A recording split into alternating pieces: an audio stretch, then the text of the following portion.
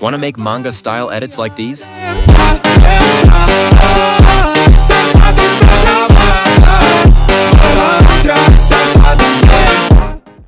In this video, I'll show you 3 essential steps for this type of edit. Those are compositing, the clone effect, and the special shakes, and of course the camera movement, but it is needed for the clone effect either way.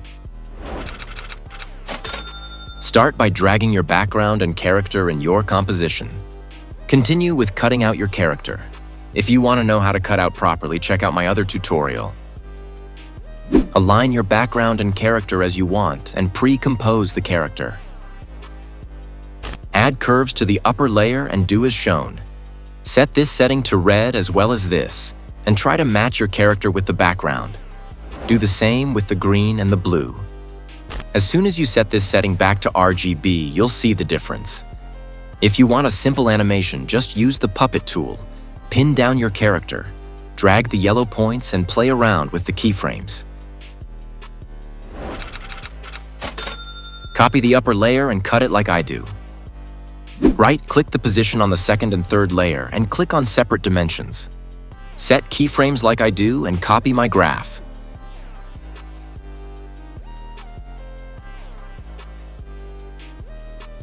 Cut off the layers like I do, add invert, set the saturation to 0 and copy it on to the other layer. Create a camera layer in null object. Link the camera with the null and enable 3D layer. Now the camera movement is completely up to you. Important is that you only use the position or rotation values. In my case, I just made a simple left and right movement, but if you want big motion like this, you have to make sure to place your character deep into your background so you have room to zoom out.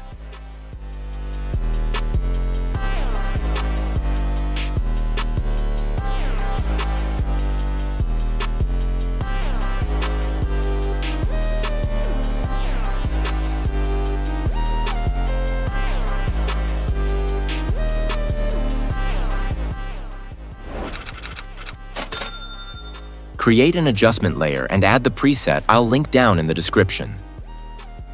Pre-compose your character and background. After that, create 2 new adjustment layers that are 1 frame long. Add edge detect, set saturation to 0, and add deep glow with a color of your choice.